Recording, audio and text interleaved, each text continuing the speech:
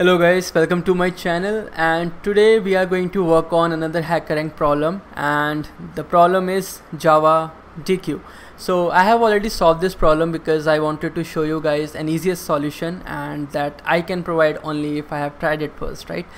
And before we actually work on this problem, if you are new to my channel, if you haven't subscribed to my channel yet, please do. There's an easy and quick step that you just have to hit that red subscribe button, and it is going to help me a lot.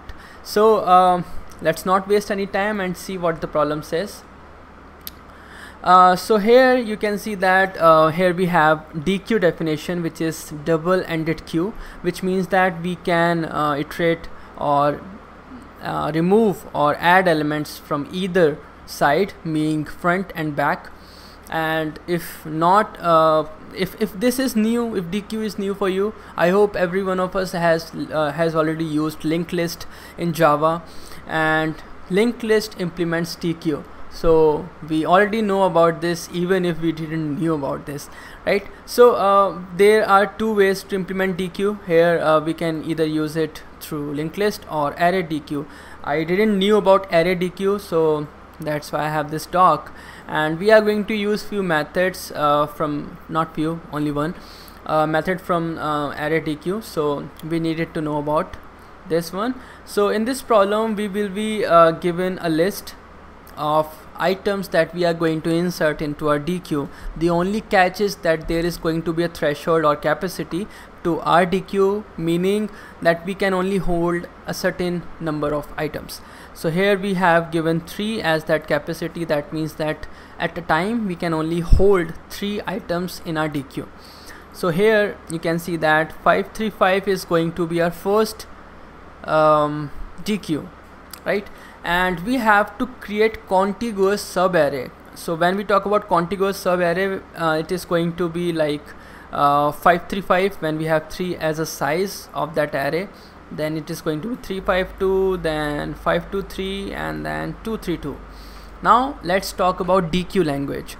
So in Deque language, when we see contiguous subarray, the initial Deque is going to hold these 3 values. Now I have to keep these 2 values and then this third value. So what should I do? I can remove. So here you can see that elements can be added or removed from either the front or back. So that's the queue. So here we are going to remove the element from the front and keep holding the other elements, and then add the third one and keep at it. So in this one we are going to remove 3, so then it is going to be this subarray. Then we are going to remove 5, then it is going to be this subarray. So in each subarrays, so we have 4 subarrays here. In each subarray we have to maintain unique elements in that subarray, and then from each subarray we have to check what is the maximum unique number count in any subarray possible, and then we have to just return that amount. That's it. So when we talk about unique, we know something in Java which is set. So we are going to use that data structure to hold down each and every element, and then maintain an account like the max of the current subarray, so that we can keep comparing it with the other subarrays unique elements, and somehow at the end of the iteration we will see that max out value, which we can later on return. So that's the theoretical part. Practically, like I said, we have to maintain 2 things. One, the max variable, which is initially going to hold min value, and then we have to have a set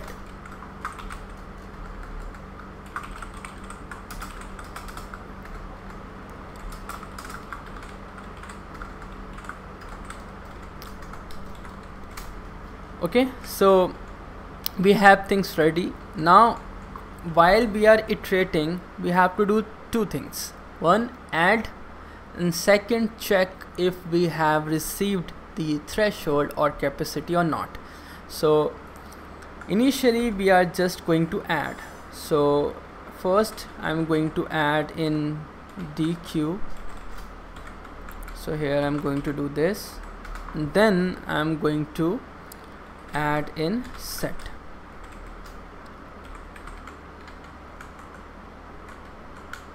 Right, now we have to check if we are having the required capacity or not. So we can do that through Deque.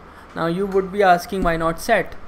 So set contains unique elements, and if you just see our first subarray, it holds 2 duplicate numbers. So in our set it is only going to be 3 and 5, so the size here is not going to be accurate enough, so that's why I Deque. So here I'll just do is if it is equals the capacity. If it is equals the capacity, we have to remove, right? So we can remove from Deque. Now when we are going to remove from Deque, and this method you can check here, it retrieves and removes the head of the queue. So it is also going to return me the required or the deleted number. So when we remove, why do we need the deleted number? So for that I'm going to do one thing.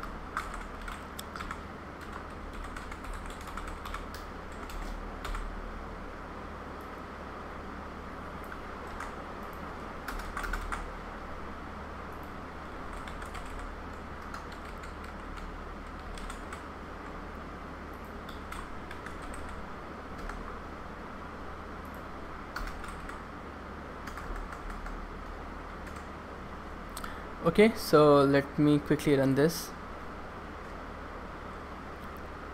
So in my first I'll just go step by step, and I'm really sorry for going so slow because I want to explain each and every small and big step, so that's why it is going to take some time, but bear with me. So in the first iteration I'm going to get 5, so that's why my Deque is having 5. This is my Deque and this is my set. Okay, now I got the second element 3, so that's why I have 5 3 in my Deque and 3 5 in my set. Order doesn't matter. So in this one I got my first subarray 5 3 5. Now my set is 3 5. Now let's say I remove 5 from my Deque, so it is only going to do 3 5, but I also have to remove from set in case I don't have duplicates. But if I have duplicates, I don't want to delete 5, because if I do, then there will not be any record of having 5, right? Because we had 2 5, but according to set we had only 1 5. So that's why I have to get the item which we are going to delete, so that I can check if there is an existence of this item in the Deque now after deletion. If there is the existence of this item in the Deque, that means that they were duplicates, and if they were duplicates, then I don't have to touch set. But if there is no duplicate of this deleted item, that means that I can delete from set. So that's how I have to distinguish, right?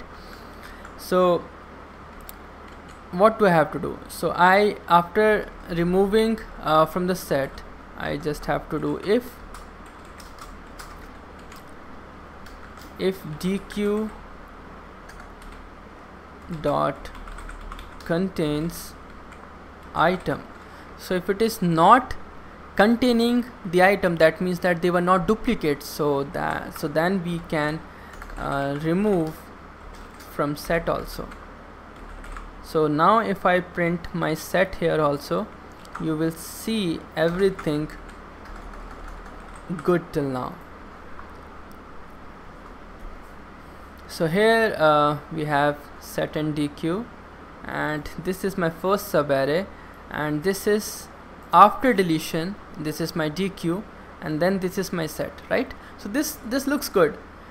Till here also we can see that everything is good. Now I have to maintain the max. So before deletion I have my subarray. So here I know like my unique elements are in my set, and that is the only thing that I have to check.